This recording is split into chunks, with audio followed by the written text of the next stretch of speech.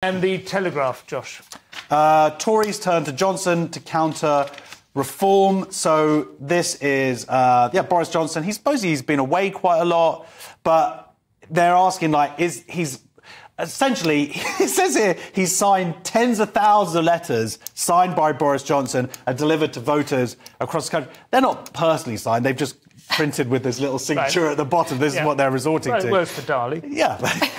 What is the thinking there, that they need a sort of populist, charismatic entertainer? Exactly, but the question is, he's not making any personal appearances. He's going to be away till, I think, the day before the election anyway. Yeah.